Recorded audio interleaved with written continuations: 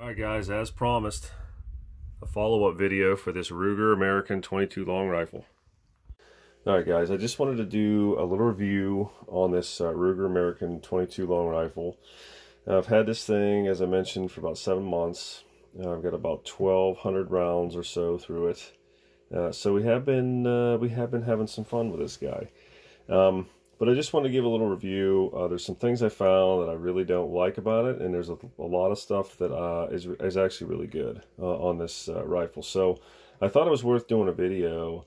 If somebody's out there who's interested in a 22 rifle, especially maybe for a kid, you know, maybe this video will help out a little bit in decision making. So first thing I'm going to say is what guns I kind of looked at, and I looked at all of them. I mean, I looked at a lot of them. So I looked at Ruger Precision Rifle, I looked at a Ruger 10/22, the CZs, the Savages, the Winchester. You know, just kind of, I'm kind of a nerd, made a spreadsheet, pros and cons based on, you know, how these guys look on paper. And I'll tell you how I ended up with this by looking at, you know, just kind of looking on paper. So my first 22 was a Woodstock Marlin Model 25. Still have it today. And there's just something about a Woodstock. It's just kind of cool over time. You can just kind of see how you've worn the thing out and, you know, all the memories that go into, you know, doing that, right? So I was kind of, it had to be a Woodstock. A couple other downsides, a couple other things I considered. Would I love to have started her out on a Ruger Precision rifle? Absolutely, I would have. Those things are great, very accurate. I have not heard anybody say a bad thing about them. The only thing is, for a kid, those things weigh about 100 pounds. I mean, they're ridiculous weight wise, right? So she won't be able to carry that thing for like 10 years. So I'll have to do all that, and I don't really want to do that. So that kind of, and the other thing is the tactical stock. You know, she's not a war fighter, she's a little kid, so we're not gonna, you know, I just didn't want to start her off with something that, you know, kind of aggressive looking thing, right? So not that there's anything wrong with it. Again, this review is completely just my opinion, you know, on these things. The second thing that was kind of at the top of the list was a Ruger 10/22. Everybody has a Ruger 10/22. It's like America's top selling 22 long rifle. The only thing is, it's semi-automatic, and I didn't want to start her out with semi-automatic. You know, she shot my AR, and you know, I've had her the range with semi-automatic pistol and stuff like that. And I'll just, you know, honestly, a semi-automatic, in my mind, you can get into trouble with, right? It's just too easy to dump them things and get into kind of trouble with it. And it's, you know, I wanted something where it's like every shot, you know, this is kind of like this is a teaching tool, right? Every shot counts, you know, concentrate every shot, all those things. You have to work the action, you have to be smooth, be quiet, sort of thing. You know, I veered away from the 10/22. Plus, you know, kids can sometimes be cowboys. So, you know, I wanted a bolt gun. Comparing the Savages a lot, I looked at those a lot too. Plastic stocks, I don't care for those actions. They're really clunky too. It's just my opinion again. So it kind of left me with this guy. So this is what we end up with, obviously. So the stock on this thing, I'll start from kind of the bottom up kind of thing here. So the stock has some like pressed in, you know, kind of faux checkering, which I'm fine with. It's just kind of stamped in there, some features. It's nice. It's good looking. It's a cheap piece of wood. That's okay. It's a starter gun. One thing I noticed was the way that this thing fit and the feel of it, the balance of it is actually really good. This is a very comfortable gun. First time I pulled this thing up and looked down the sights, it was like, you know, solid, you know, kind of cheek rest, eye right down the sight. Very comfortable. It's not heavy. It's not a bad gun in terms of its weight. It is a little longer than my Marlin, but not enough to, you know, kind of say so. But it feels good. Very comfortable, very ergonomic. rifle. So the sight on this guy, it does have a high vis sight on the front, and that for the irons, obviously have a scope on it, but iron sights are actually really good, really good. So it has a little diamond back here. You line that up with a high vis dot in the front, and we shot a lot with just factory irons, right? And it's very good again. One thing I will say, these iron sights like this, you kind of have to drift these around to adjust or to sight the thing in. So, you know, you're going to have some tools, and you can, you know, kind of bang around, or, you know, kind of finesse around here to sight this thing in if you're going to go with the irons. I opted for the scope just because, you know, we wanted to shoot this thing a little bit farther than 50 yards. I mean, the dot is so big on a target at 50 yards that, you know, you kind of, you know, we want to shoot this like 80, 90 yards and stuff. So we'll put this little 4-power scope on this guy, and I'll just real quick talk about this. This is a Simmons 8-point scope. It's a 4x32, so 4-power. I think I got this thing for about 70, 75, 80 bucks, something like that. Not too bad. To be honest with you, the glass in this thing is awesome. It's really good. I'm really surprised at how crystal clear this thing is. It's got like your run-of-the-mill like duplex crosshairs, you know, standard stuff. Click adjustments. The turrets on this are absolute trash. Sorry, they are. Plastic knobs. It does. I mean, I was able to sight this in, and it is holding 0 very well. But I mean, it's a 22 rifle, right? It's not like we're going to be dialing this in for windage in a stiff wind, you know, at 300 yards. You know, it's not going to be like that. But I mean, there's no audible click. It's like a clunk, right? Right. It's really squishy, so you got to kind of be careful with that. But you know, for the price, really good glass. I'm just impressed. I had no idea it was going to be that good. Trigger on this thing, you can see this guy has the you know, kind of the AccuTrigger style. It's got a little fin in it. Kids love that stuff. So the trigger on this guy is actually really good. It's excellent trigger in this thing. It's about a 5-pound pull on this guy. It's very low creep. There's a little bit of creep in this thing, but the break is very crisp. So the other thing I like about it is that the trigger is really fat. I mean, it's got a honking big fat trigger on this guy, and it's great. I love a big fat trigger, to be honest with you. That's one thing I noticed. My Marlin has a skinny little trigger in it, but this guy's got a nice, you know, comfortable, you know, big wide trigger. So it's just more to feel. I like that part of it. Safety. Safety's really good, in my opinion. It's like a Mossberg 500. Safety's right on the top, and it's a pretty heavy switch, right? So you're gonna have to be deliberate to get this thing off the safety position, right? So no complaints with the safety on this guy at all, especially for kids. It's right there, so it's good.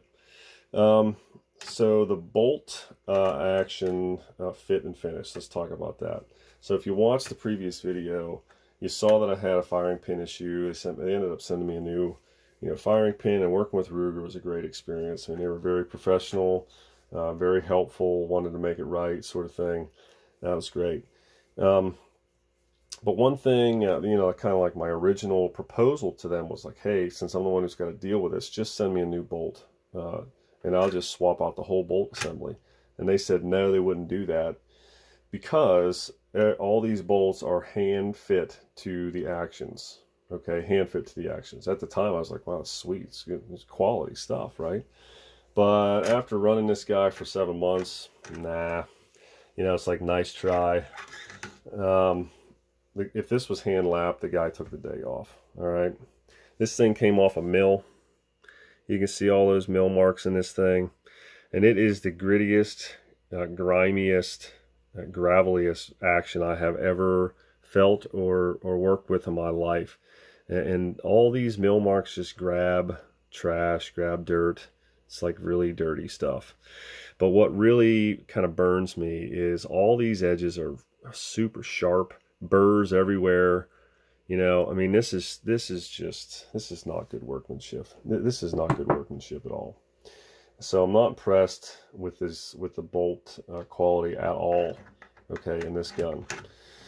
So I'm probably going to have to, and I'll end up, you know, getting the emery cloth out and, you know, lapping this thing with some lapping compound or something to smooth that out. But you can hear this thing.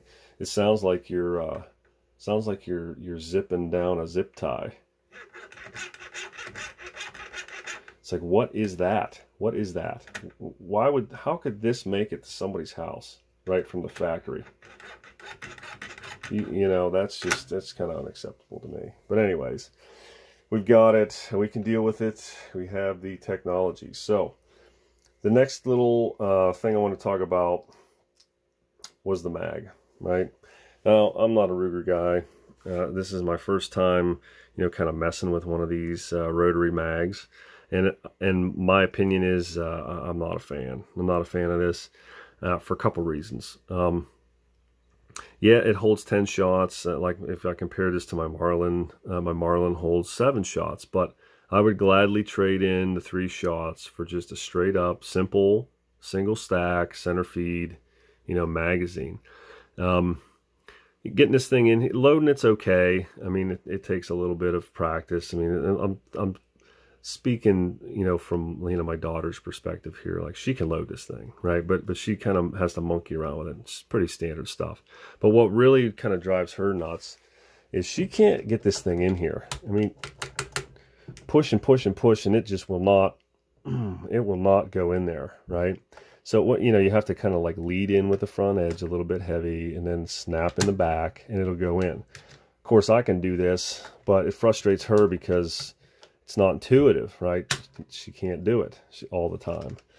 But that's okay. Again, that's one thing we can kind of live with. The next issue I kind of found with this, and yeah, this is a live round. So if you want to go gun safety on me here in the comment section, you know, I get it, but I don't care. I can't think of another way I can't explain this as well as just showing it, right? Now, you saw this in the video when my daughter kind of double pumps, you know, this bolt to get the thing, you know, to load the shell. And sometimes during the course of that, you know, the first pump, she'll actually pick up the shell in the extractor.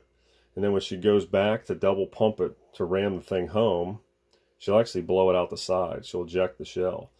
And the reason why is because this thing jams every single time. Every single shell, every single bullet that's ever went through this gun has jammed. Okay? And this is how it jams, like this. See that? Just as it exits the mag, it jams up on that lip. And what it actually, I haven't figured out if it's the mag or if it's the way it enters the chamber, right? Because the chamber is just like squared off. It's just like flushed off. It's kind of a sharp little edge in there. So I don't know if that's the culprit yet or not, but that's the next thing I'm going to kind of look at. And then of course you ram the thing home, right? Well, that's really jammed. Now I got to double pump it. And what you get here, take this out. What you end up with here is you actually end up sawing off the bullet. Every single one looks like this. And it's annoying, right? That little chunk of lead that gets knocked off, well, that's got to go somewhere. And what we found is that just builds up in the mag and around that chamber. And it gets worse over time. So, you know, we have to basically blow all that crap out of there on a range and keep going until it kind of fills up again. And it's kind of bizarre. But what I'm going to do here seems to be hanging up. You can kind of see where it's got a little wear mark there. I'm wondering if it's hitting on this mag on the way out. So I'm going to do a little sanding on that. And who knows, maybe this is just a bad mag. And all I have to do is throw this away. I would love to throw this away because this thing sucks. And buy a new one, and it'll work perfect, and then I'll love that one. But for right now, you know, I got to deal with these little hang-ups this thing has. So I would say, you know, just kind of wrap this up here. From a 10,000 foot, you know, kind of view, quality is good, not great. It does perform well, it shoots well, right? And we have a ton of fun with this thing. My daughter loves this gun, okay? But if I had it to do all over again, you know, the big question is, would I buy this rifle again? And the answer is no, I would not. I would buy the CZ.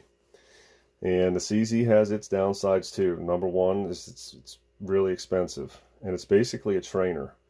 But the quality is so good on those things. Very smooth, very comfortable. You know, those guns are, you know, it's just a better quality gun. And it's a premium price on them things too. And I would, you know, hindsight's 20/20. I'd pay it. I'd pay it, you know, to have the quality, because again, these kind of guns, right? These 22 long rifles, these things that probably spend some time in the gun case. Well, for the next 10 to 15 years, you know, my kid might spend a lot of time on this gun, like I did. I still shoot mine all the time. So I got 30 years on mine. That thing gets a lot of use because it's a plinker. So it's better to go with the quality. Go with the quality because you'll be happy in the long run. And this one, you know, I'll deal with this, right? We'll fix this up. But, you know, if I had to do all over again, to be honest with you, I'd buy the CZ. I think this one is a, for my application and what I'm trying to do, you know, trainer, hunting, you know, plinker. This is a second place gun. I still think I would take this over everything else I looked at. But the CZ is nicer. Anyways, that's my review. Leave it, love it or leave it, hate it, whatever. Like it. If you guys have any comments, anything to add, anything to correct me on, that's fine. Leave me some comments. I'm always looking to learn, and I'm always interested in how other people, you know, other people's experience. So leave me some comments, and hey, thanks for watching.